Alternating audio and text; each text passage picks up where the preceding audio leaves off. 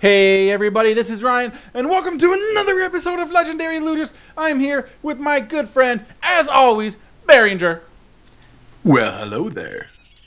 And so we're running a T5 Rift. You know, we always run different things in Diablo discussions, as we have a name for this now. And that's about it. As soon as we walked through this door, we were immediately attacked. So we had to kill stuff before we could really start. And I did not immediately die. No, I was much alive when we came down that. Oh, I just died again. Yeah. Once again, you need that that little lifesaver. Oh, I just died now. But the lifesaver kept me alive for a few more seconds.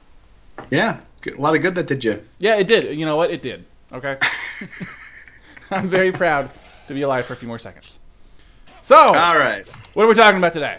I think we should talk a little more about maybe what's going on with BlizzCon last week. Yeah, I mean, it's a big deal. BlizzCon, big news and excitement of things happening in the Blizzard universe.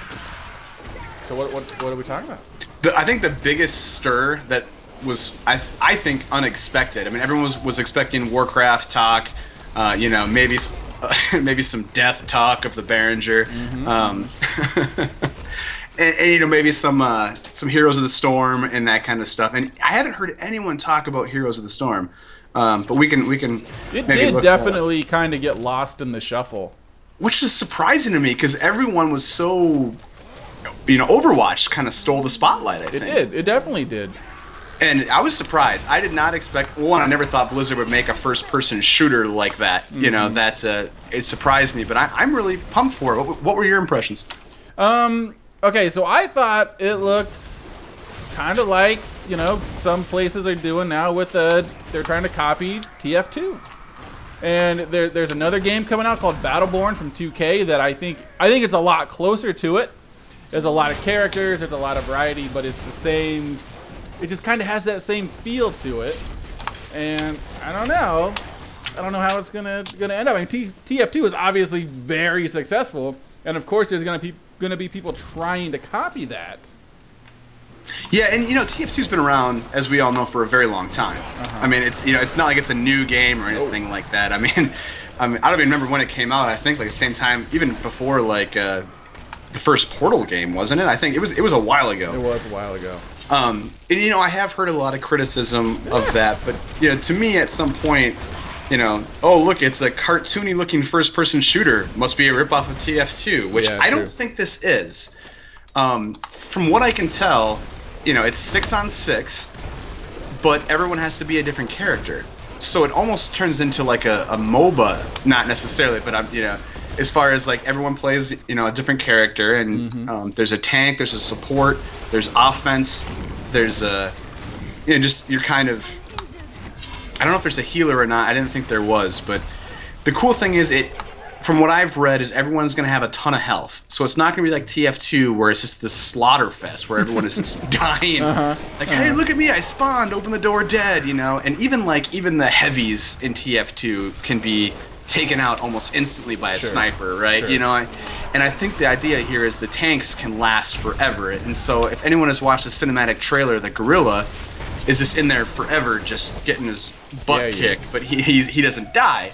And from what I've read, that's kind of their goal. Their goal is it's not going to be killing and then, you know, pushing. Oh, too bad, little. Oh, wait, is this your charity case reviving you? Is that how that's going? I don't want your charity. You're not better than me. And so I think the idea is that. It's going to be based on strategy and teamwork, not necessarily who dies and who stays alive, which is what TF2 and most of these games do, right? You kill the other team, you make some progression.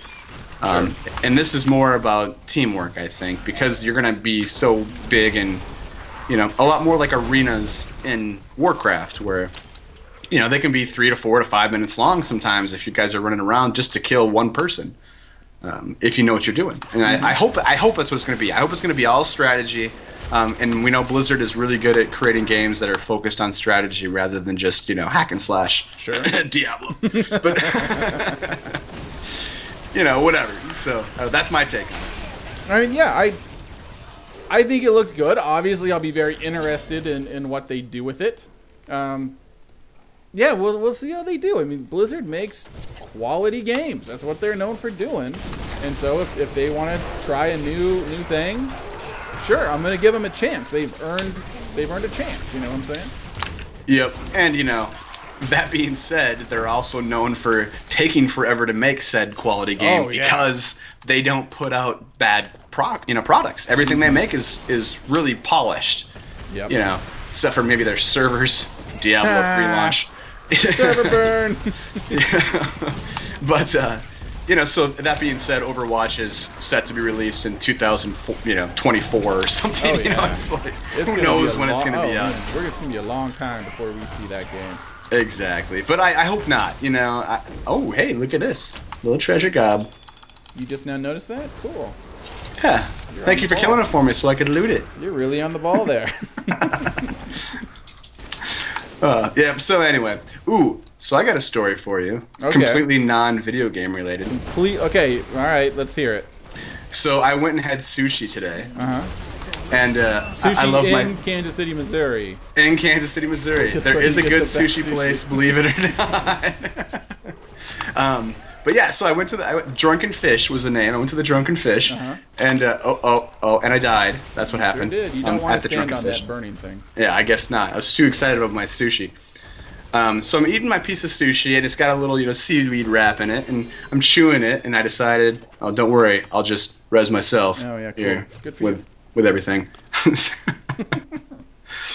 So I'm chewing on it, and whatever, you have to put the whole piece in your mouth, because you can't really cut them up, whatever. And they were really big. So I'm chewing on it, and I start to swallow, half of it that I had chewed up. And apparently the seaweed had just basically made a really long rope. So I swallowed a half of it. That went down my throat, still connected to the other half that was still in my mouth. And I started gagging, not choking, but just I had this huge piece of sushi that was just dangling in my throat. And I was, and just everyone around me was panicked, and they had this look at my face, and I'm like, I didn't want to cough, because if I was gonna cough, I didn't want to spew all over the place, because it was anyway. So eventually, I managed to get it separated and swallow it, and not make too much of a scene, and that's my sushi story. Wow. Oh, good times. Great story. Very impressed. Well, I hardly got nothing again. I got a two-handed crossbow, which is not good enough. I got a spiky headpiece, which is terrible. What I think is funny about that design is anybody that wears that, you're crazy enough that you're just going to put your head down and ram somebody. Yeah. Because that's how wizards play. Yeah, of course. Yeah, it's full-on battle royale melee. That's how us wizards do it. Mm-hmm. You'd have to be a hardcore dude to be like, this is the helmet that I want, because I'm gonna ram my head into people's chests. To be fair, I have one giant spike on my helmet. That's the one I'm not transmogged in. I'm wearing the Oryx crown, so it's got that giant spike in the front. Like a giant rhino. Same concept. Very cool, man. All right, well, that's going to do it for another episode of Legendary Looters. Thank you so much for watching, everybody. And until next time, see you guys. Good night.